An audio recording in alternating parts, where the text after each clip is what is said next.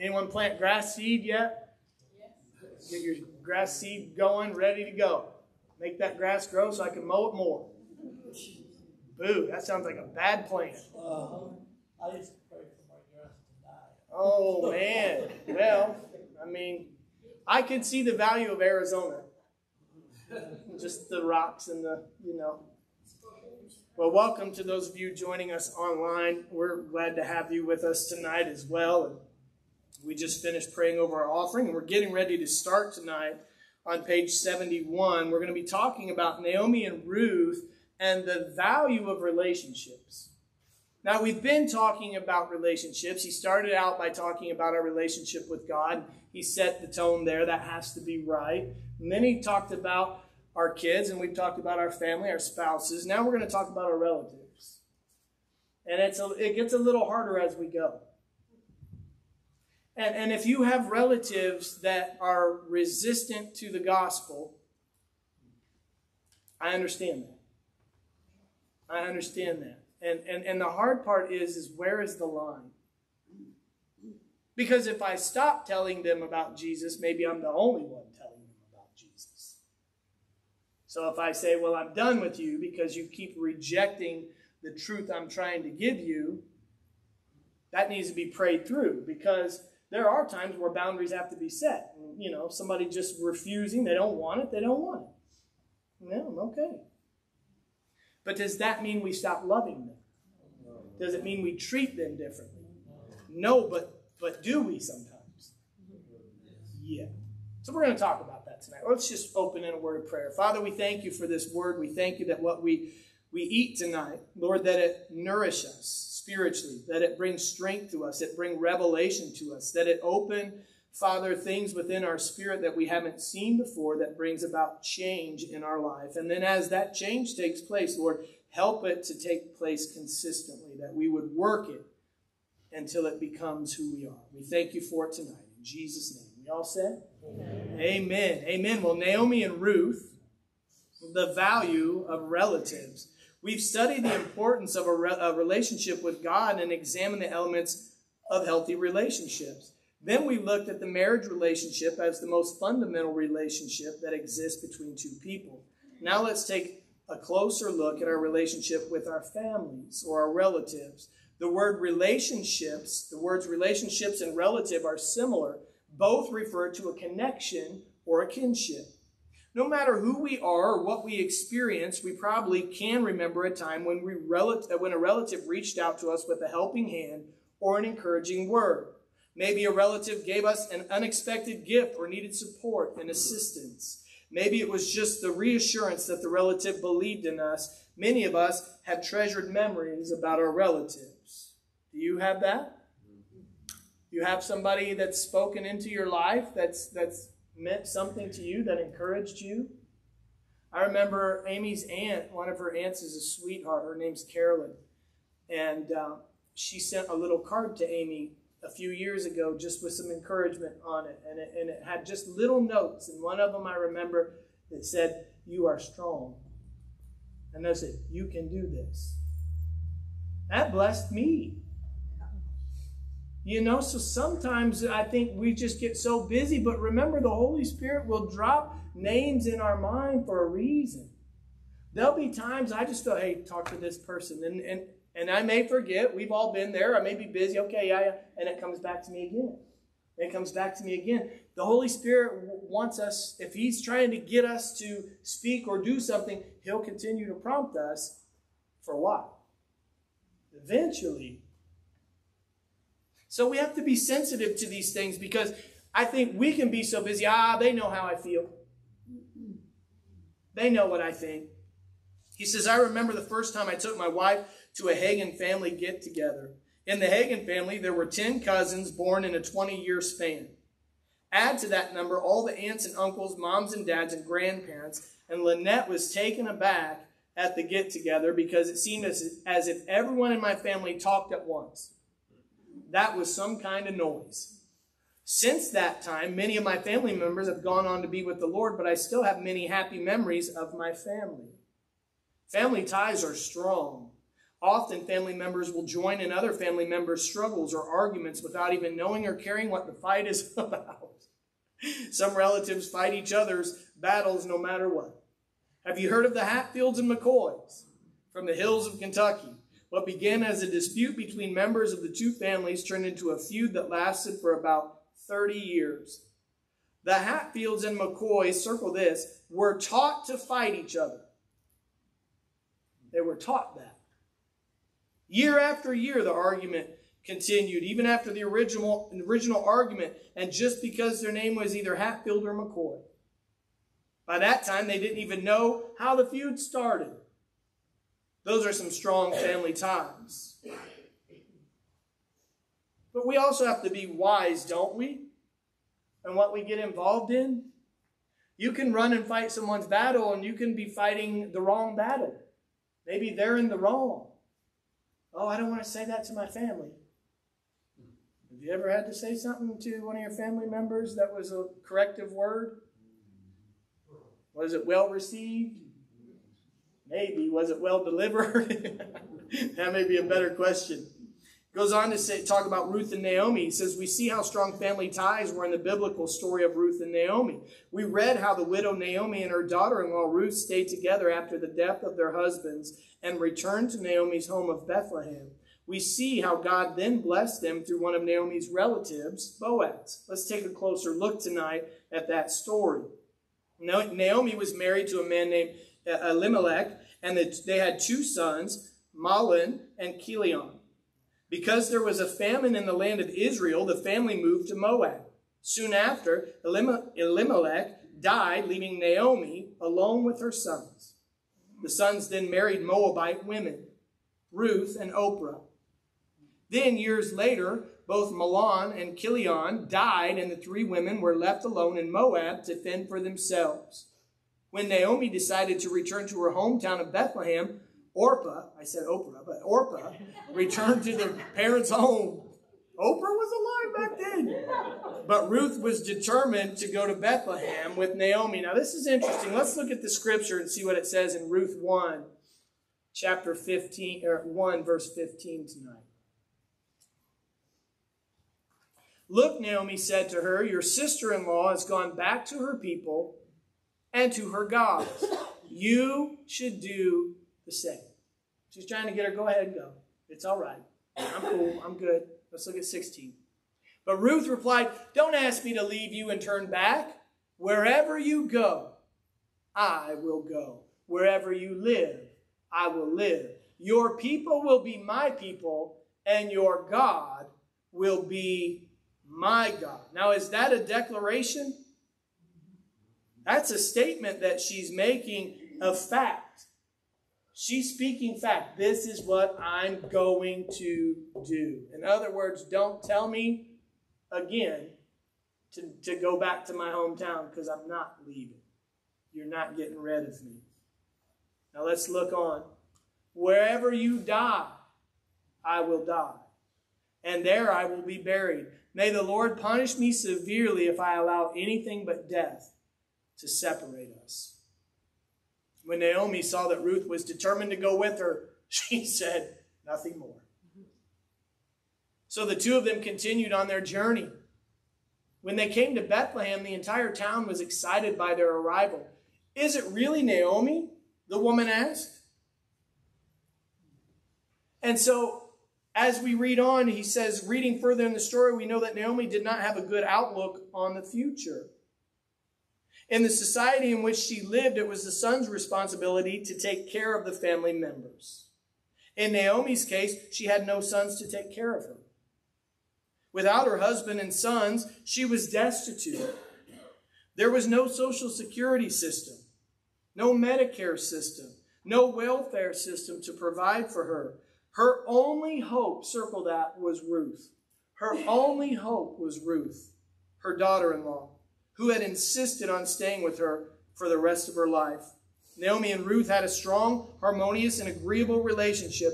They developed an unshakable relationship, and their kinship provided several things for them. They became partners in life. They had companionship, and they had the privilege of sharing material provisions with each other. Let's look at Ruth 2:2 tonight. One day, Ruth the Moabite said to Naomi, "Let me go out into the harvest fields to pick up the stalks of grain left behind by anyone who is kind enough to let me do it." Naomi replied, "All right, my daughter, go ahead." Now let's look at 23. So Ruth worked alongside the women in Boaz's field and gathered grain with them until the end of the barley harvest. Then she continued working with them through the wheat harvest in early summer, and all the while she lived with her mother-in-law. Notice that Naomi and Ruth pooled their resources. Whatever Ruth gleaned in the field, she shared with her mother-in-law. Underline this or circle it. They shared their lives together. And whatever one had, the other had. Have you ever had someone in your family, maybe it was a kid, call with a need? They moved out, and they need a little money, or they need a little help, or the bills are piling up, or, "Oh, I forgot about this," or the water heater went out. And if you're a parent and you have the money, you say what? No. If you're Kevin, that was Kevin X, everybody. You wouldn't say that. You wouldn't do what this guy just did. You'd say yes. What kind of person? We won't go any further. All right, let's move on. All right. Oh, help us, Jesus. They shared their lives together, and whatever one had, the other had. We must learn to share with our relatives. Maybe we're blessed a little more than they are. It won't hurt us to share with them. We are blessed to be a blessing. Naomi and Ruth also established an agreement in their relationship. Circle this. Living in agreement allowed God to move in their lives and bless them. There may be things that are, well, why is God not moving? Why are we in agreement? Spiritually, priority-wise. These are the priorities. This is what's important. My relationship with God, first and foremost. With the Father, with the Son, with the Holy Spirit. My relationship with them should be primary. Second, my relationship with my family. Sometimes we put work, number two. No, that's out of balance. God didn't design us to put work above our family. He designed us to take care of our family and men to provide for our family. Not that women don't, but by design, women nature, nurture, men provide, protect. Just by design. In that, we all provide. Amy works full-time. I work, full-time. You work full-time. But in that relationship, if I have extra, am I going to withhold it from somebody who needs it? What's the Bible say that is? If I can help and I don't. That's what it says, isn't it? Yeah. If I can, and I know I can, and I don't, and I know there's a need, and it's within my ability to do it, I'm sinning. Well, the Holy Spirit didn't tell me that. Well, are you listening? Sometimes we don't want to hear the Holy Spirit tell us certain things. You need to do this and this for something.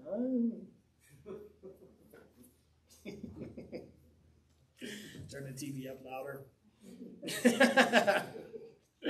Oh, come on now. Let's look at Matthew 18, 19, and 20 tonight. I also tell you this. If two of you agree here on earth concerning anything you ask, my Father in heaven will say no. Just like Kevin. No, he said, I'll do it for you. I'm a good dad. Kevin's ignoring me now. He's acting like he's looking at the screen, but we go way back. Way back. Because God dwells in the midst of those who live in unity, we need to learn to live in unity with our relatives. Because unity is important, you can still have a peaceful relationship with your relative, even if you don't agree.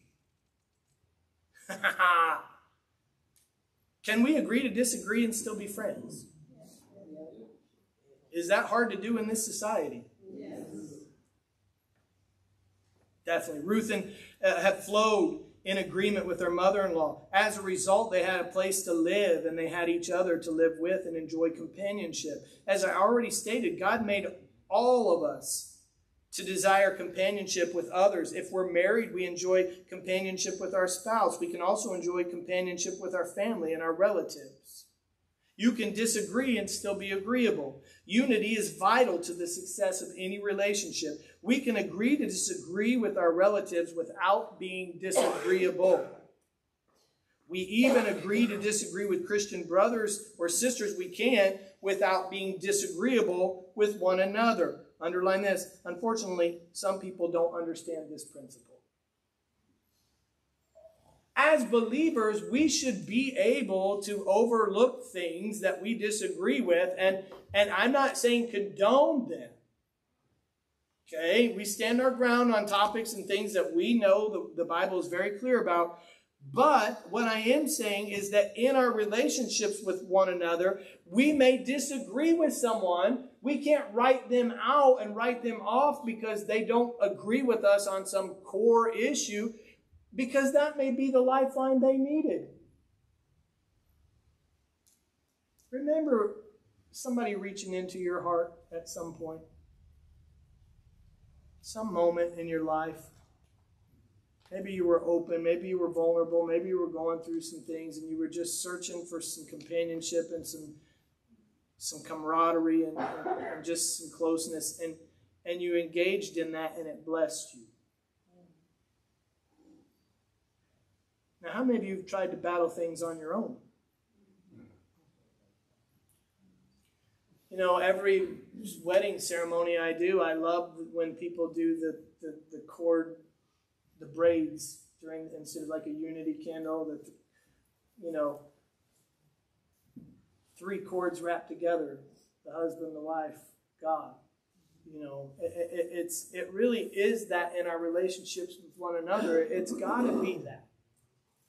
There are people that need you to reach into their heart like someone reached into yours.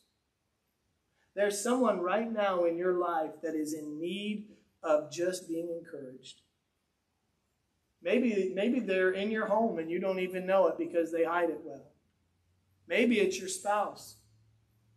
Maybe they're so busy and they can play the game and give the looks and give the right answers, but deep down they're dealing with some things. Are we available to our family, to our friends, to our relatives? Or are we so closed off because we're in such need and we're overwhelmed by so many things that we have no room for anyone else? If that's the case, it's kind of like the Holy Spirit told me last week when I was complaining about some things, just this and that, and he said, you're doing it wrong. You're doing it wrong. If you feel that way, you're doing it wrong. Well, that made me mad. Why? Because sometimes you just want to vent, but sometimes the venting gets you in trouble. Sometimes we just need to pray more, complain less, pray in the Spirit more, talk less, give the devil less to work with. Sometimes we give him a lot. Like Pastor.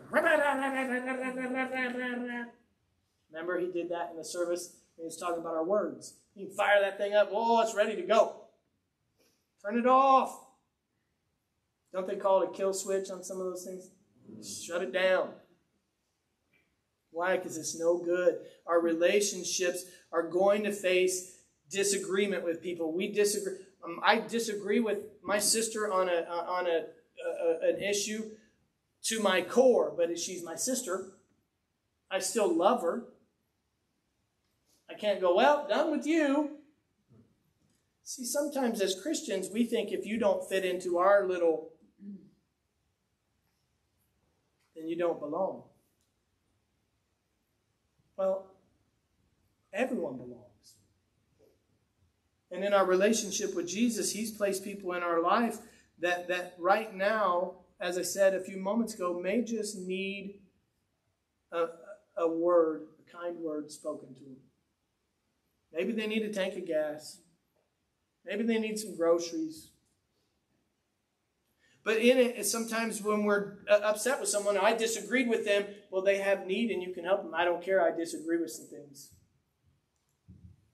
Well, am I walking in love at that point?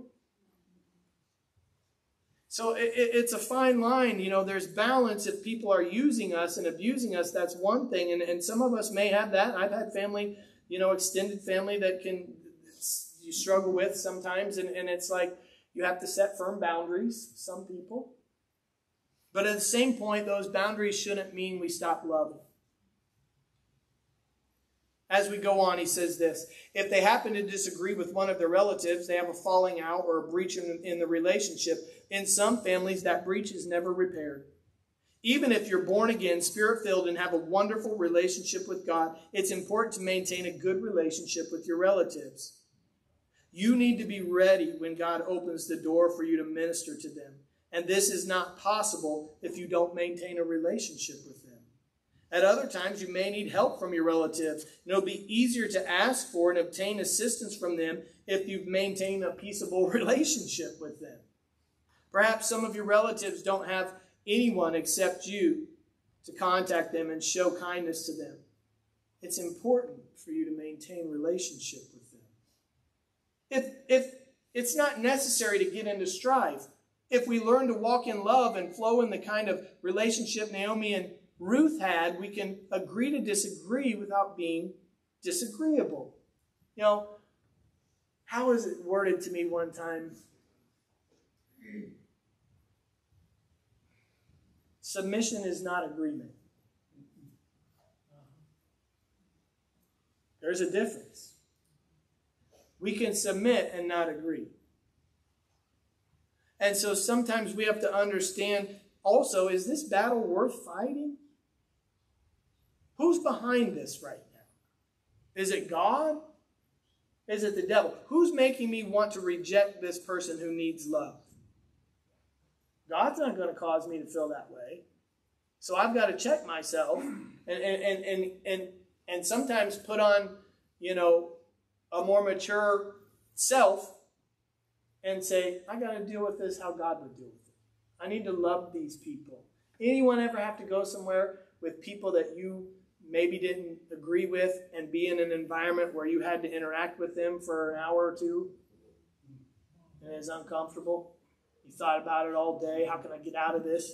Do I have kids I can say are sick? Come on, you're laughing. Don't. Yeah, I know. But in it, sometimes I think we don't realize at that moment we can show them Jesus. And it feels good. When you and I are successful in that, we've been there in our life, and it's like, oh man, it's just because it's hard, isn't it? Being around someone, the word says, how can two walk together if they don't agree? So it is hard to be in those interactive moments with people because we're just not going to agree. Fundamentally, we had to tell someone one time regarding politics, look, we are never going to agree. Ever. Ever. So let's just not talk about it. The same with some other topics. We're never going to agree on that. We can be friends, but it's going to be limited because we're not like-minded in those ways. But you still love the person. And so in it, I think sometimes when we run into people who are disagreeable, it's easy just to write them off. Done with you. Well, what if that were us? I heard a story of a professional rock musician that went to rehab. I think I've told you this before. He was there. I think he was there like 16 times. He went to rehab. Didn't work. Nobody in his life. Nobody to help him. And he was doing an interview, and they said, how did you get clean? You went to rehab at that point 17 times. He said, I never went 18. He finally got it. On the 17th time, he finally got it. How many people in your life are on the 17th time? Or the 16th time? And we're getting ready to write them off. Getting ready to say, that's enough. I've had enough. And they just need one more shot. They just need one more chance. They may be way out in left field. They may be thinking some crazy things, maybe saying some strange things that that as believers, well, what are you doing? Where did you get that idea? Let me love on you and help you and show you the truth, because you're missing it. You're seeing some things wrong. It goes on to say this: as we do that, we can find favor through relationships. Ruth was blessed through her relationship with Naomi in the sense that she had a partner and friend in life, and because of her relationship with Naomi, Ruth also found favor with Boaz, her kinsman redeemer. Let's look at Ruth 2, 8 through 11 tonight. Boaz went over and said to Ruth, "Listen, my daughter, stay right here with us when you gather grain. Don't go to any other fields. Stay right behind the young woman working in the field. See which part of the field they are harvesting, and then follow them. I have warned the young men not to treat you roughly. And when you are thirsty, help yourself to the water they have drawn from the well." Ruth fell at his feet and thanked him warmly. "What have I done to deserve such kindness?" she asked. "I'm only a foreigner." "Yes, I know," Boaz replied, "but I also know about everything you have done for your mother-in-law since the death of your husband. I have heard how you left your father and mother and your own land to live here among complete strangers." Think about that. He had heard of what she had done. He saw what she had done for her mother-in-law. He goes on to say that it was the custom in those days for workers to leave behind whatever wheat they happened to drop in the fields as they were harvesting. In other words, if they dropped any wheat, they didn't pick it up. Then those who were destitute could come along after them and gather the dropped wheat and use it for food, or take it to the market and sell it for profit. Not only did Boaz create a cocoon of protection for Ruth in the fields, but he also instructed his workers to drop wheat on purpose so Ruth could pick it up. Let's look at Ruth 2, 15 and 16 tonight as we come to a close here. When Ruth went back to work again, Boaz ordered his young men, "Let her gather grain right among the sheaves without stopping her. And pull out some heads of barley from the bundles and drop them on purpose for her. Let her pick them up and don't give her a hard time." He was looking out for her. His heart was towards her. Because of the relationship Ruth had established with Naomi and because of the honor she showed Naomi, Ruth obtained favor with Boaz. As a result, Ruth and Naomi received an abundance of food from the field. And Ruth eventually received Boaz as her husband. Underline this: Ruth received all these blessings simply because she had an agreeable relationship with her mother-in-law. Think about that. Ruth's relationship with her relative Naomi put her in a position to become Boaz's wife. It was custom in that day for the nearest relative to marry the widowed woman and care for her. Because of Ruth's loving relationship with Naomi, Boaz, as Ruth's kinsman redeemer, married her and cared for her and her beloved mother-in-law. When Orpah, Naomi's other daughter-in-law, chose to return to her own people, Ruth chose to stay with Naomi.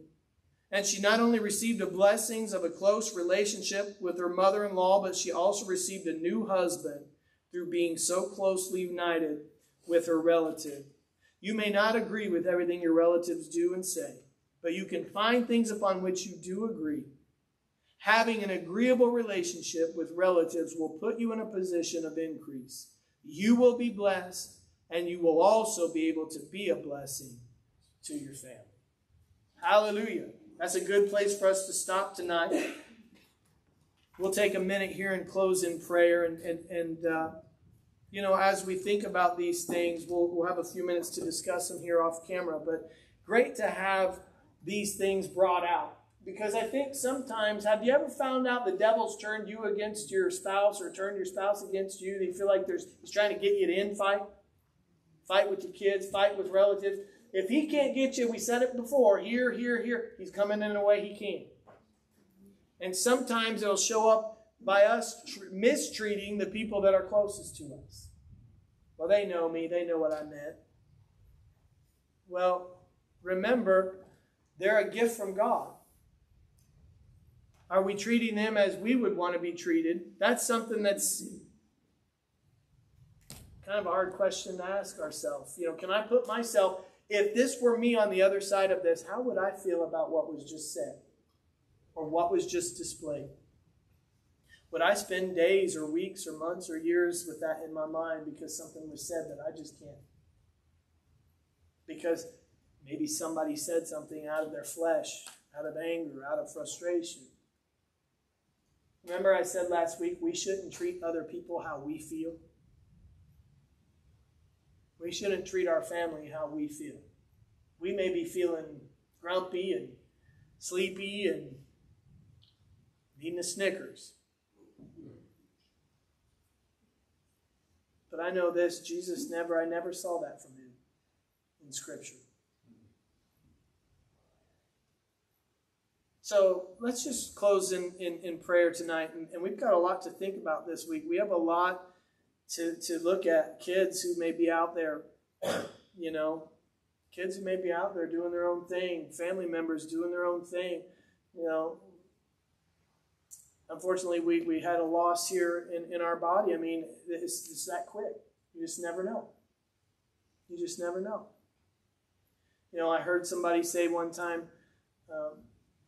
they asked someone, well, why do you tell people you love them every time? Every time you say, I love you. And they said, because I don't know if I'll see them again. I never forgot that. Even when we're walking out the door, maybe we're upset in the morning, maybe we're behind and we woke up on the wrong side of the bed, so to speak, and we're short with our wife on the way out the door, or we're short with our husband, and there's no kiss, or there's no hug, or there's no affection to our kids. And then what happens if something, God forbid, did take place? We should live in a place where we are mindful every day, living like this was the last day of our life. Man, to get that mindset and to look at people not as our enemy. The devil's our enemy. People are not our enemy. We make them our enemies by choosing to do so, by looking at them in a negative light. The devil's who we should be upset with. He's who we should be taking our frustration out on. He's who we should be talking to about things and binding and loosing things according to Scripture. But we shouldn't be taking those things out on our families. And I'm talking to me too. We all get tired. We all get short.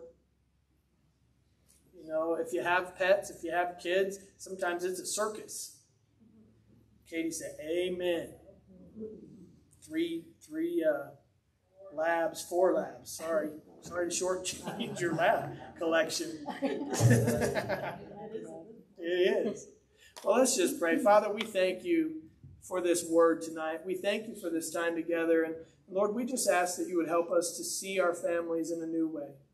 Lord, maybe we're hurt by things genuinely that they've done. And Lord, maybe they did them on purpose. Maybe they tried to hurt us. But Father, we know some things that you've taught us and help us to apply them, Lord, in a way that would help us to be, Father, sin-free.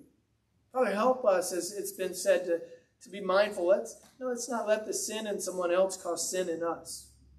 Father, help us to look through your eyes and see our families the way you see them. We give you praise tonight for a great week. We give you praise, Lord, for helping us to mend some fences this week.